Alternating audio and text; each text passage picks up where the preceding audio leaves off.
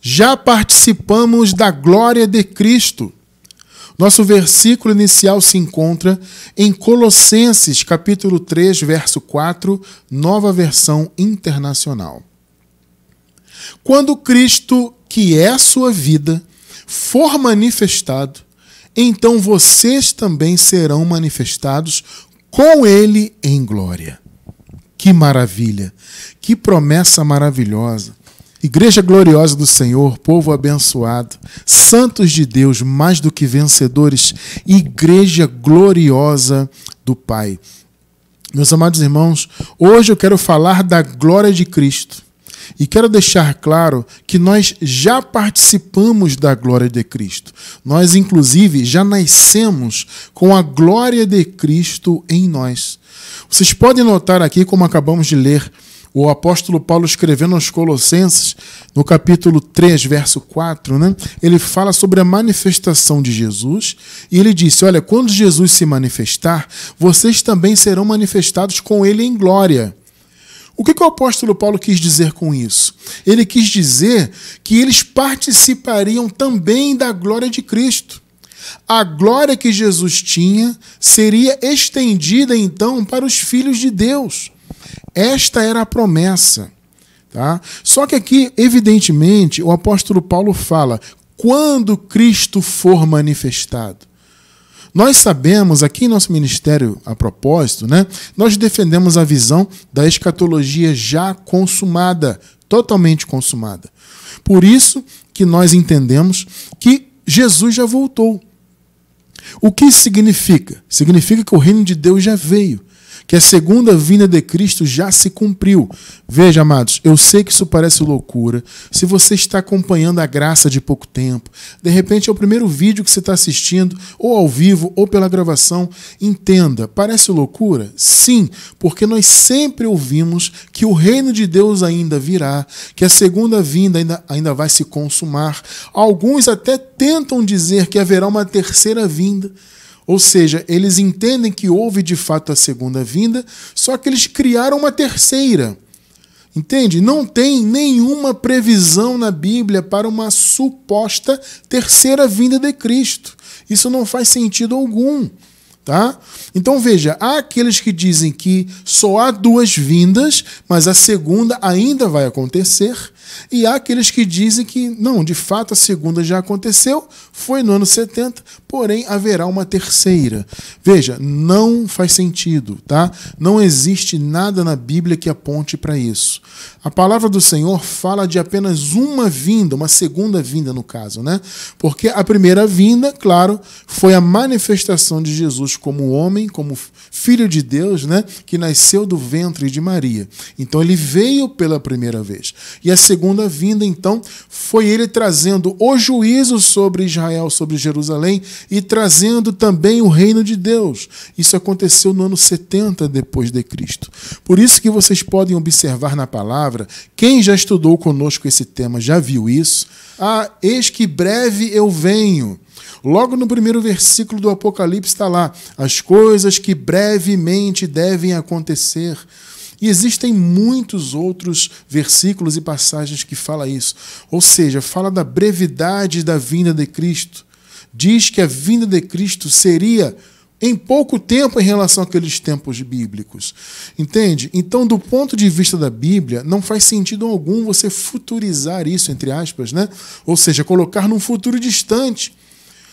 Para que esse raciocínio seja apoiado, inclusive, as pessoas criaram a ideia de que o Apocalipse fora escrito por volta do ano 100, antes um pouco do ano 100, entre os anos 96, 98, próximo do ano 100, no caso, né?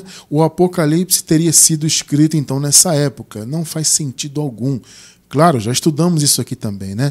O Apocalipse foi escrito para se referir à segunda vinda de Cristo que aconteceu no ano 70.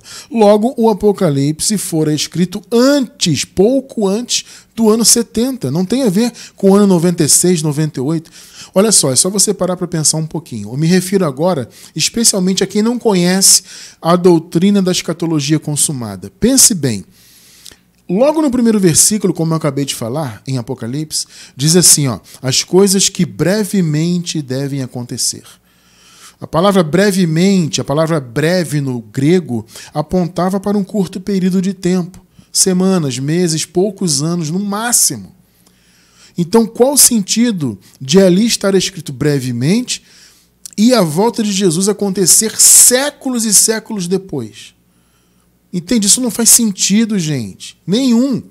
Aí eles tentam disfarçar isso dizendo o seguinte: porque 1000 anos para Deus é como um dia. Para Deus, não para nós. As profecias ali a respeito da segunda vinda de Cristo foram para os homens. Entende? E 1000 anos para nós não é para Deus.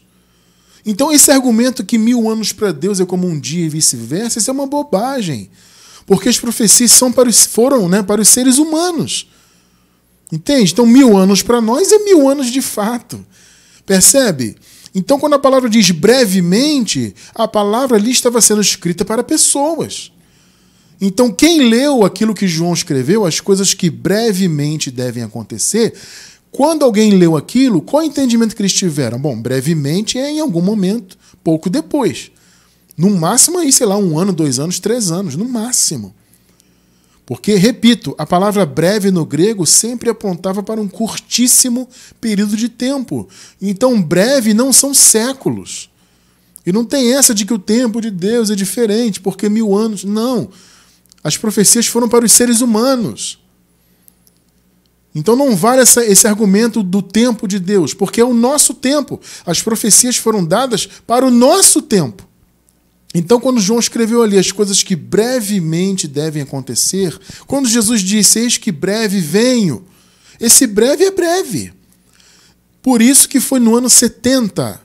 Os registros históricos apontam para isso. Tá? Não é um ano que foi chutado. Vocês chutaram? Não. Os registros históricos, os acontecimentos em Jerusalém, tudo isso aponta para o ano 70. Então veja, amados, eu estou falando isso aqui por quê? Porque, claro, o nosso estudo parte dessa premissa, de que tudo já foi consumado.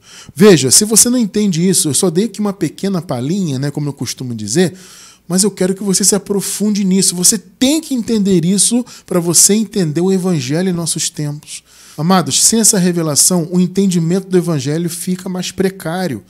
Mesmo quem conhece a graça, há muitos que conhecem a graça, mas não conhecem a escatologia consumada. Quando você conhece a graça, a sua mente se abre para muitas coisas, há revelações maravilhosas, mas ainda ficam algumas questões. Essas questões são respondidas pela revelação da escatologia consumada.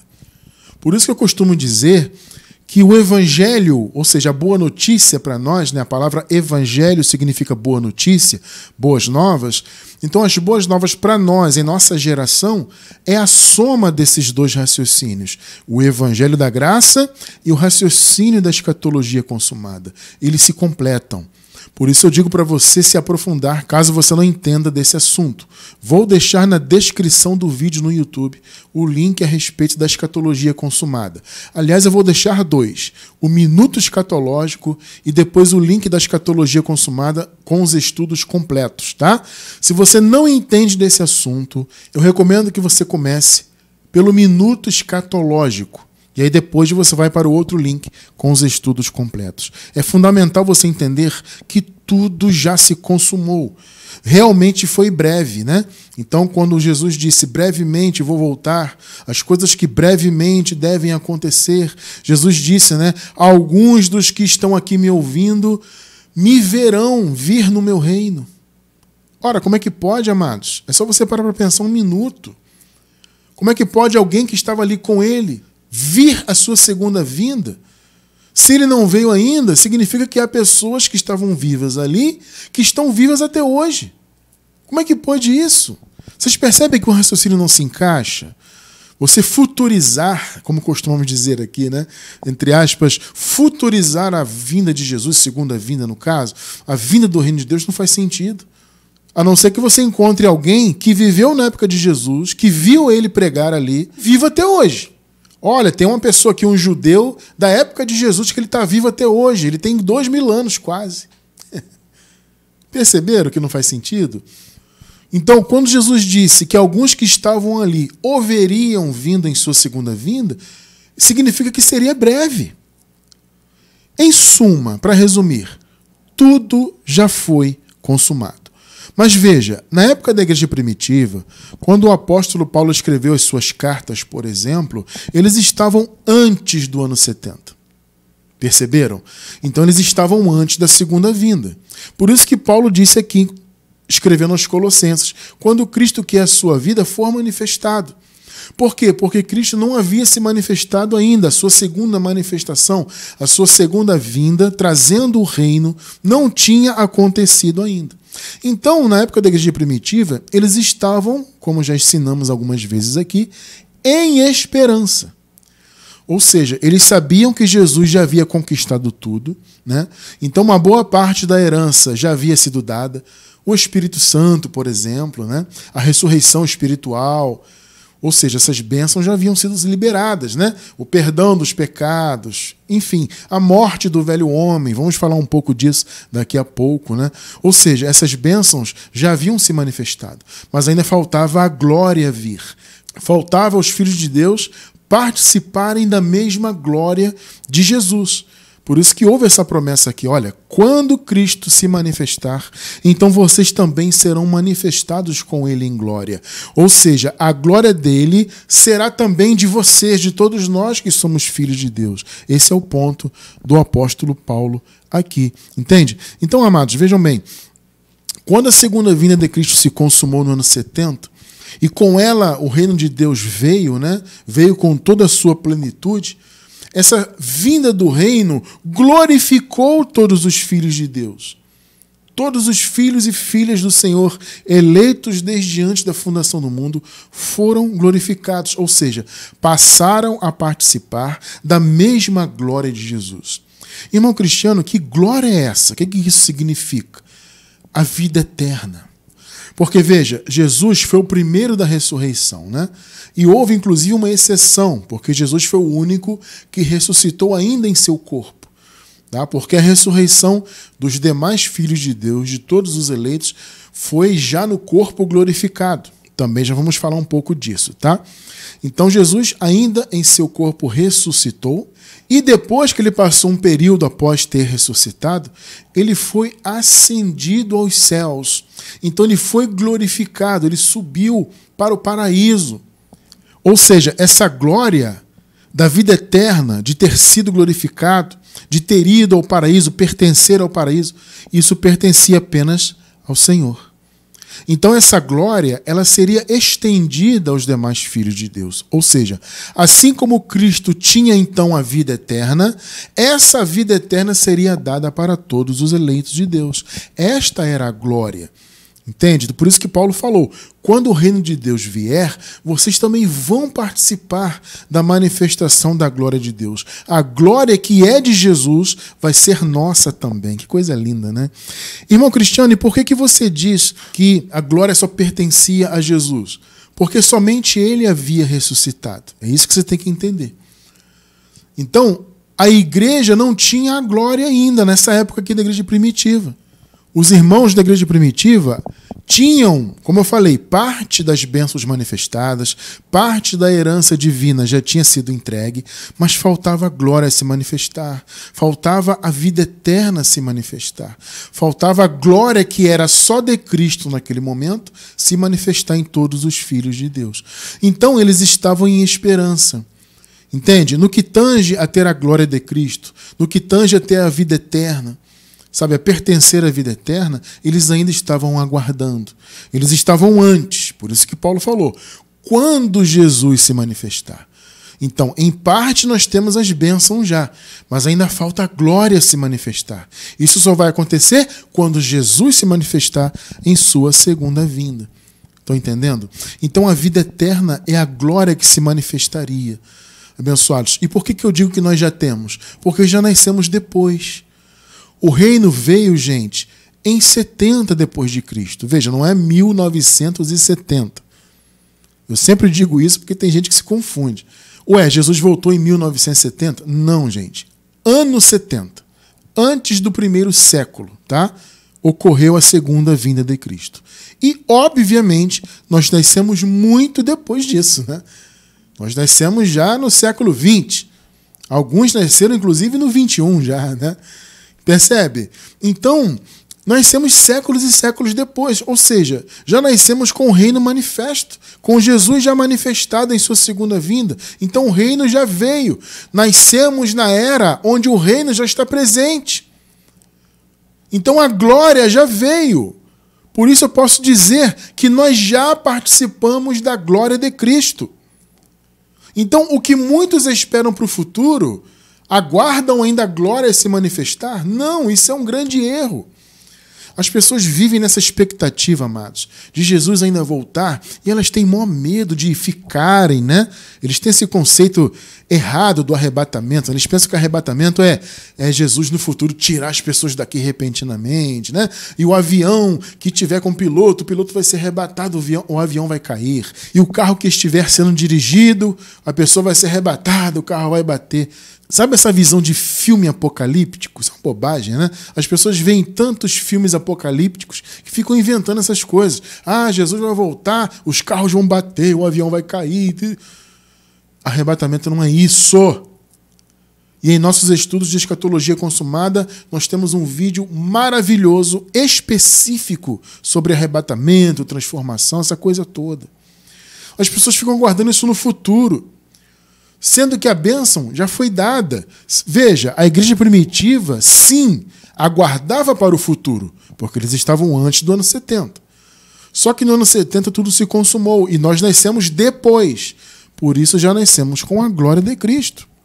Vamos ver o contexto aqui então do primeiro versículo, né? Nós lemos Colossenses 3, 4. Vamos ler a partir do versículo 1, tá? Portanto, já que vocês ressuscitaram com Cristo, procurem as coisas que são do alto, onde Cristo está assentado à direita de Deus. Vamos lá. Irmão Cristiano, Paulo está falando da ressurreição definitiva aqui? Não, amados. Obviamente, ele está falando de uma outra ressurreição. O livro do Apocalipse fala de duas ressurreições. No caso, Paulo aqui está falando da ressurreição espiritual.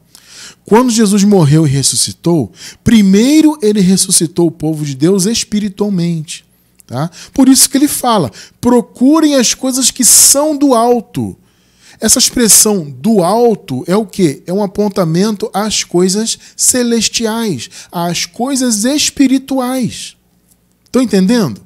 Por que Paulo está falando isso? Ele está dizendo o seguinte, olha, agora vocês são espirituais. Antes da cruz, vocês eram guiados só pela carne. Não havia direção espiritual. O espírito, por assim dizer, estava morto. Inoperante, no caso, né, como já explicamos algumas vezes aqui. Então, o Espírito não operava, não havia a presença do Espírito Santo nos espíritos dos filhos de Deus. Então, eles estavam, por assim dizer, mortos. Então, eram direcionados apenas pela carne, né? O Paulo deixa isso muito claro, escrevendo aos Efésios, né, que antes nós éramos dominados apenas pela carne, porque não havia direção espiritual. Só que agora, Paulo diz o seguinte aqui, ó, vocês ressuscitaram com Cristo. Ressurreição espiritual. Tá? A ressurreição definitiva foi no ano 70. Tá bom? Aqui ele está falando da primeira. E ele fala, procurem as coisas do alto. Ou seja, vocês são espirituais, então pensem nas coisas espirituais. Onde Cristo está sentado à direita de Deus. Veja, a direita aqui não é literal, não são dois tronos. Estar à direita, no texto em grego, significa autoridade. Ou seja, onde Jesus está sentado com toda a autoridade de Deus. Tá? Não tem dois tronos no céu, tá bom? Nunca teve. É um trono só, um Deus só. Então a expressão à direita significa, nesse texto aqui, basicamente autoridade. 2. Mantenham o pensamento nas coisas do alto. Ou seja, vocês são espirituais, vocês são do céu, vocês ressuscitaram espiritualmente. Não esperem nada dessa vida terrena. Não fiquem apegados a coisas terrenas. Amados, isso aqui vale para nós também. Porque nós somos espirituais. A nossa mente tem que estar nas coisas do alto. O Filho de Deus, ele não tem que estar preocupado com coisas materiais, apegados a coisas materiais. Os filhos de Deus não têm que se envolver com isso. Tudo bem, estamos no mundo, claro. Lidamos com coisas materiais? Sim, só que nós não temos que ter apego a isso. A nossa mente tem que estar no alto e não nas coisas terrenas. 3. Pois vocês morreram. Ué, irmão Cristiano, agora eu estou na dúvida. O Paulo acabou de falar que eles ressuscitaram. Agora Paulo diz que eles morreram? Veja, amados, há duas coisas aqui. O Paulo fala da ressurreição espiritual. E aqui ele fala de morrer na carne. Mas, irmão Cristiano, eles não estavam vivos ali, inclusive lendo a carta de Paulo? Como é que eles estavam mortos na carne? Veja, não é morto biologicamente. Veja bem, eles não estavam mortos biologicamente, não é este o sentido. Paulo está dizendo o seguinte: o velho homem, a carne de vocês morreu. Vocês morreram quanto à carne, no sentido de que a carne não era mais para os filhos de Deus um agente de condenação. A carne não mais os dominava, o velho homem havia morrido. Então, no sentido do domínio que a carne exercia quanto ao pecado, no sentido de a carne ser um instrumento de condenação, isso acabou, porque Jesus havia morrido na cruz e o velho homem morreu com ele. Ou seja, o velho homem de todos os filhos de Deus morreu juntamente com Cristo na cruz. Esse é o sentido. Tá? Então não é morte biológica, mas morreram para a carne, para o mundo, para a lei. Esse é o sentido, né? Então o velho homem morreu, ele não pode mais conduzir vocês. O velho homem morreu, ele não pode mais condenar vocês. É isso que Paulo está falando aqui. Pois vocês morreram e agora a sua vida está escondida com Cristo em Deus. 4. Quando Cristo, que é sua vida, for manifestado, então vocês também serão manifestados com ele em glória. Perceberam? O apóstolo Paulo está falando de vida eterna. Olha, a vida de vocês já está escondida com Cristo. A vida de vocês já pertence a Cristo. O velho homem já morreu. Vocês já são conduzidos pelo Espírito. E quando Jesus se manifestar, a glória dele vai estar em vocês também. Ou seja, nós, filhos de Deus, também vamos participar da sua glória. Que palavra maravilhosa, meus amados. E nós, repito, já nascemos, nós já participamos da glória de Cristo. Já nascemos participando dessa maravilha, porque a glória veio no ano 70 e se espalhou e se estendeu para todos os eleitos de Deus. E o apóstolo Paulo também fala dessa promessa para a igreja dos romanos, né? Mais uma vez, eles estavam em esperança. Eles sabiam que tudo já havia sido consumado, assim no sentido da lei, né? No sentido do fim do pecado. Tudo que a lei exigia, Jesus cumpriu na cruz. Então ele aniquilou o pecado, ele pôs fim à lei, ele realizou essa obra messiânica ali na cruz. Na cruz foi o segundo ato da salvação. O primeiro ato foi o nascimento de Jesus, Jesus manifestado como homem. O segundo ato foi a sua morte e ressurreição. E o terceiro ato, a sua segunda vinda. Então veja, eles sabiam que tinham parte da promessa, como eu falei.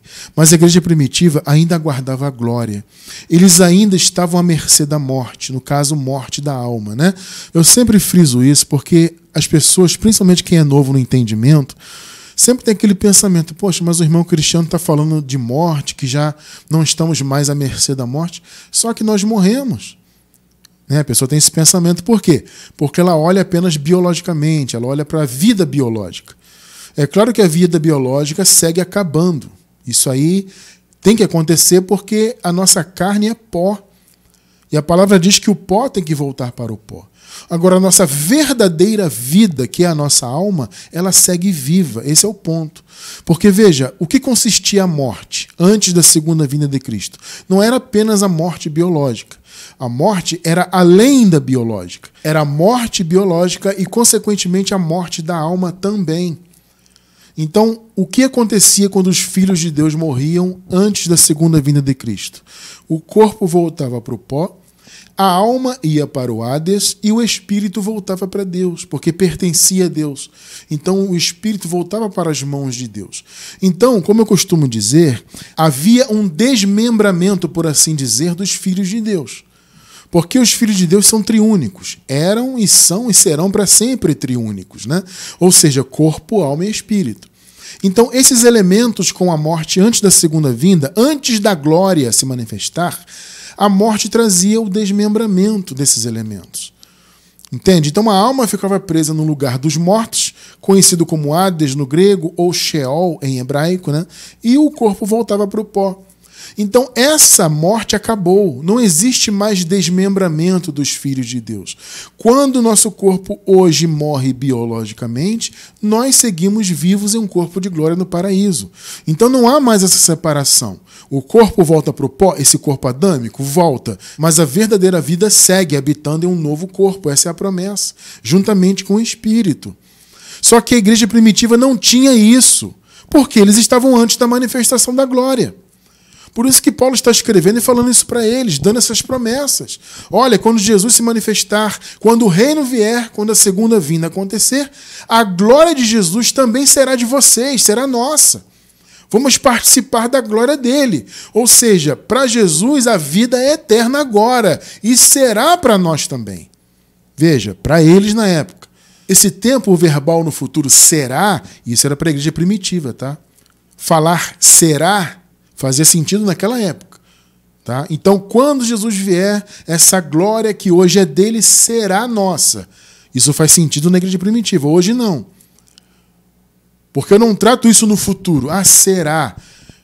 O sistema religioso trata no futuro. Como eu falei no início, eles estão aguardando Jesus voltar ainda. Mas quem tem revelação da graça e da escatologia consumada não espera mais Jesus voltar. Sabe que já se cumpriu. Então não é será. Já é. Por isso que o tema do estudo é esse. Já participamos da glória de Cristo. Porque a glória veio no ano 70 e se estendeu para todos os filhos. Vamos ler Romanos, capítulo 8, do 9 ao 18. Entretanto, vocês não estão sob o domínio da carne. Olha só o que eu falei agora há pouco. Que o velho homem havia morrido. Que ele não mais dominava como antes da cruz. Perceberam? Porque ele morreu. Então Paulo está falando, olha, vocês não estão mais sob o domínio da carne. Vocês não têm que servir a carne. Vocês não têm que fazer a vontade da carne. Entretanto, vocês não estão sob o domínio da carne, mas do Espírito. Porque eles haviam ressuscitado espiritualmente, né?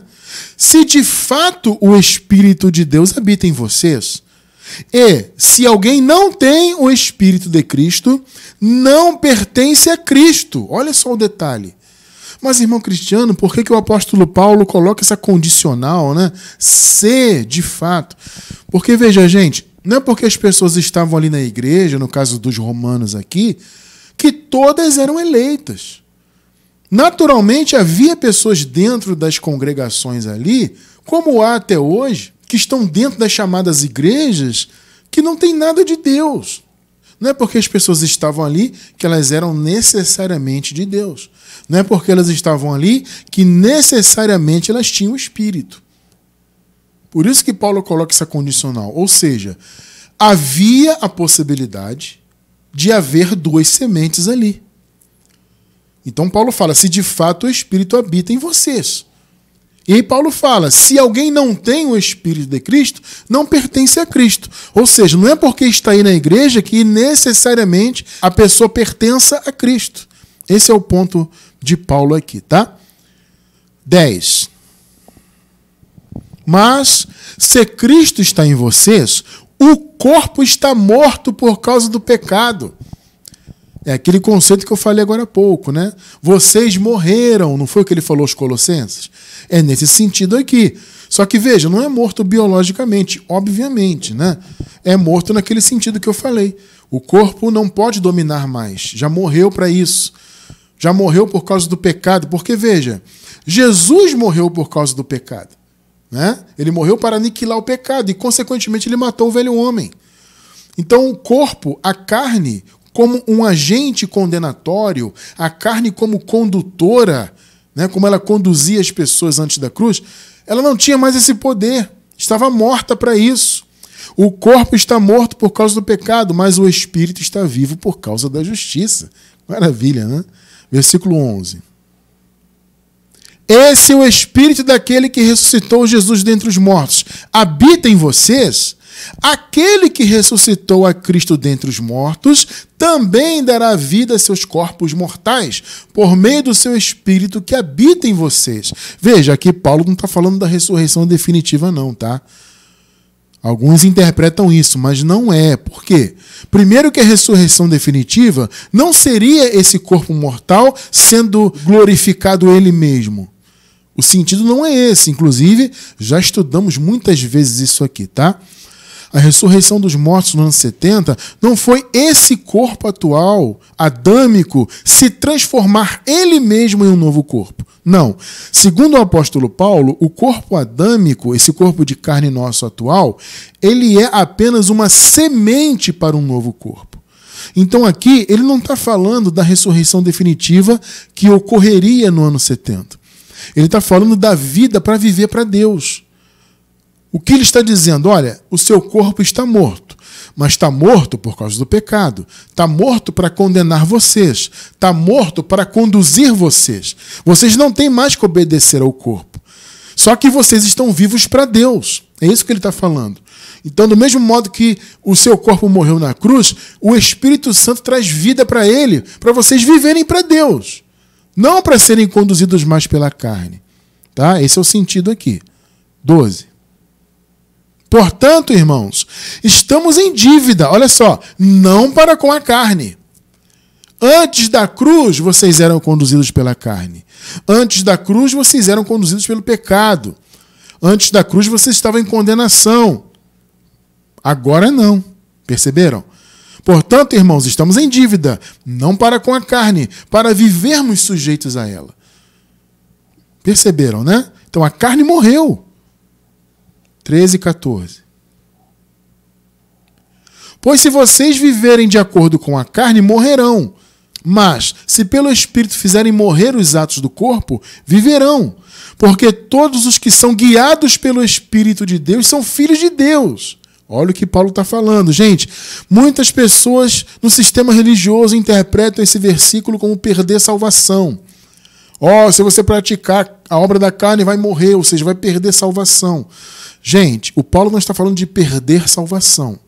Ele está falando de pessoas que não eram salvas e que viviam segundo a carne. Veja, o sistema religioso tem essa mania de isolar versículos para fundamentar os raciocínios deles, né? Só que nós não podemos isolar.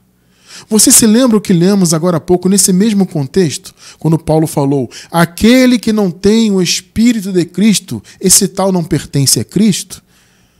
É isso que Paulo está falando. Olha, se dentro de vocês aí há alguém que não tem o Espírito, essa pessoa pode estar aí dentro da igreja, mas ela não pertence a Cristo. Então, quando Paulo fala de morrer, ele está falando desse tipo de pessoa, da má semente. Entende? Se vocês viverem de acordo com a carne, morrerão. Ou seja, aquele que está aí no meio de vocês, que só vive pela carne, ele é da perdição, então ele vai morrer. Mas, se pelo Espírito fizerem morrer os atos do corpo, viverão. Por quê? Porque os filhos de Deus aqui, são guiados pelo Espírito de Deus. Então, Paulo está falando não de causa, mas de consequência. O sistema religioso diz que é causa. Se você praticar obra má, vai perder a salvação. Paulo não está falando disso. Ele não está falando de causa, mas de consequência. Se você é filho de Deus, consequentemente você é guiado pelo Espírito. E se você é guiado pelo Espírito, consequentemente você faz morrer as obras do corpo. Os atos do corpo, nessa versão aqui. Perceberam? Então, mais uma vez, não é causa, é consequência. Não tem perder salvação na Bíblia. Esse versículo 13 não fala de perder salvação. Ele fala de pessoas que vivem na carne, mesmo estando dentro das igrejas, como era o caso dos romanos aqui. Estavam ali dentro, mas não tinham o Espírito. Por isso Paulo falou, se alguém não tem o Espírito, esse tal não é dele. Não é que vai perder a salvação. Não, nunca foi salvo. Percebeu, né? 15. Pois vocês não receberam um espírito que os escravize para novamente temer, mas receberam o Espírito que os adota como filhos, por meio do qual clamamos Abba, que significa Pai. Tá? Mais uma vez, vou abrir esse parêntese, eu sempre abro quando eu leio esse versículo. A expressão não é Abba, Pai. A expressão é Abba, tá? Porque a palavra Abba já significa Pai. Então não faz sentido a expressão pai, pai. Tá? Se fosse para dizer pai, pai, ou você diria realmente pai, pai, ou aba, aba. Né? Não aba, pai. Então alguns irmãos ficam pronunciando aí, né? Aba, pai. Mas a expressão é aba. Por isso que tem a vírgula. Aba, vírgula, que significa pai. Esse é o sentido, tá? Fecha parêntese, né? Então veja, nós podemos clamar Abba, ou seja, nós somos filhos de Deus, por isso podemos chamar Deus de Abba. Percebe? Ou seja, Pai. Por que Deus é nosso Pai? Porque nós recebemos o Espírito, é isso que Paulo fala. Perceberam? Tremendo, né? 16. O próprio Espírito testemunha ao nosso Espírito que somos filhos de Deus. Aliás, nós temos um estudo que fala isso, né? Algumas pessoas perguntam muito isso. Irmão Cristiano, como que o Espírito testifica? Como que ele testemunha que nós somos filhos de Deus? Vou deixar na descrição do vídeo no YouTube. Quem está pela gravação vai encontrar o link desse estudo, tá bom? Como que o Espírito Santo testemunha, testifica que somos filhos de Deus? 17. Se somos filhos, então somos herdeiros, herdeiros de Deus e co-herdeiros com Cristo, se de fato participamos dos seus sofrimentos, para que também participemos da sua glória. Olha o que Paulo está falando, ou seja, havia uma previsão de que os filhos de Deus participariam da sua glória, ou seja, aqueles que haviam participado dos seus sofrimentos. Irmão Cristiano, o que significa isso, participar dos sofrimentos de Jesus? Bom, existem dois entendimentos, né? Alguns pensam que Paulo aqui se refere aos sofrimentos do dia a dia, né? Aos sofrimentos de você abraçar a fé, porque no contexto aqui no versículo 18, o Paulo fala, né, dos nossos sofrimentos dessa era, etc. Mas veja, aqui eu penso diferente. Eu penso que o apóstolo Paulo está se referindo à morte na cruz. Porque o próprio contexto, e vocês já vão ler isso aqui comigo, fala que nós morremos, ou seja, que os filhos de Deus todos morreram na cruz com Jesus. Porque, veja, a expressão aqui, participar dos seus sofrimentos, no grego é o seguinte, sofrer com ele. Entende? A palavra no grego é isso. Se de fato sofremos com ele. Ou seja, o Paulo não está falando necessariamente dos sofrimentos do dia a dia. Até poderia. Mas, na verdade, ele está falando daqueles que estiveram na cruz com Jesus. Dos filhos de Deus, que foram adotados como filhos, perceberam? Então, participar do sofrimento é você ter morrido com Jesus na cruz. Perceberam? Tá? Então veja, aqueles que participaram dos sofrimentos de Jesus, ou seja, aqueles que morreram, aqueles que estavam nele na cruz, participaram do sofrimento dele, porque ele sofreu por todos, né? E também, então, por causa disso, vão participar da sua glória. Então, amados, a morte de Jesus propiciou com que todos os seus eleitos também participassem da sua glória. Você hoje já nasceu participante da glória de Cristo porque ele morreu por todos nós. Ele matou o velho homem lá. Então, quando você nasceu, eu nasci, nós já nascemos com o velho homem morto. 18. Considero que os nossos sofrimentos atuais não podem ser comparados com a glória que em nós será revelada. Então, vocês veem, havia essa previsão da glória. Cristo tinha a sua glória e ele iria compartilhar a sua glória com todos os filhos de Deus. Perceberam? A glória que era só de Cristo até esse momento aqui, até a segunda vinda, né? A glória que era só dele até o ano 70, a partir do ano 70 passou a ser de todos os filhos. Perceberam? Porque Jesus havia vencido a morte e ele não poderia mais morrer. Ele já era eterno. Perceberam? Essa é a glória. Os filhos de Deus, na época da igreja primitiva, eles não eram eternos ainda. Como eu falei, quando eles morriam, carne ia para o pó, a alma ficava presa no Hades e o espírito voltava para Deus. Os filhos de Deus, portanto, eram desmembrados, estavam ainda à mercê da morte. Só que Jesus já havia vencido a morte. Ele já havia ascendido aos céus. Então ele já estava em glória e ele queria e iria compartilhar a glória dele para todos os filhos de Deus. Porque ele já havia vencido a morte. Que coisa maravilhosa, né? Observem só o Paulo falando na carta aos Romanos, só que no contexto anterior, né? Nós lemos aqui o capítulo 8, vamos ler agora um trecho do capítulo 6. Vamos ler dos versículos 5 ao 9. Se dessa forma fomos unidos a ele na semelhança da sua morte. Está vendo, gente, o contexto? Então, participar dos sofrimentos de Jesus é mais do que você sofrer nessa vida diária. O Paulo estava falando de os filhos de Deus estarem na cruz com Jesus. Como ele morreu, todos morreram lá. Esse é o sentido de participar do sofrimento dele, tá? Se dessa forma fomos unidos a ele, ou seja, participamos da sua morte, né? Fomos unidos a ele na semelhança da sua morte, certamente o seremos, olha só a promessa, também na semelhança da sua ressurreição. Versículo 6. Pois sabemos que o nosso velho homem foi crucificado com ele. Tá vendo? A carne morreu lá. Por isso que Paulo disse aos Colossenses, vocês morreram e a sua vida já está escondida com Cristo em Deus. E quando Jesus se manifestar, vocês vão participar da glória dele. Ou seja, vão participar da vida eterna. Perceberam? Para que o corpo do pecado seja destruído. E foi na cruz. E não mais sejamos escravos do pecado. É o que Paulo está dizendo, gente, vocês não têm mais que obedecer à carne. Vocês agora têm força para vencer as obras da carne porque vocês têm um espírito. O velho homem de vocês morreu lá na cruz. 7:8. Pois quem morreu foi justificado do pecado. Está vendo? Então não tem mais pecado. Ora, se morremos com Cristo, cremos que também com ele viveremos. Olha o com ele de novo aí. Participar da sua glória. Perceberam? Com ele, a mesma glória que Jesus teve, ele foi ascendido aos céus e foi glorificado. Essa mesma glória pertence também aos filhos de Deus. Jesus, em sua infinita graça, estendeu essa glória para todos os filhos. Versículo 9. Observe o 9.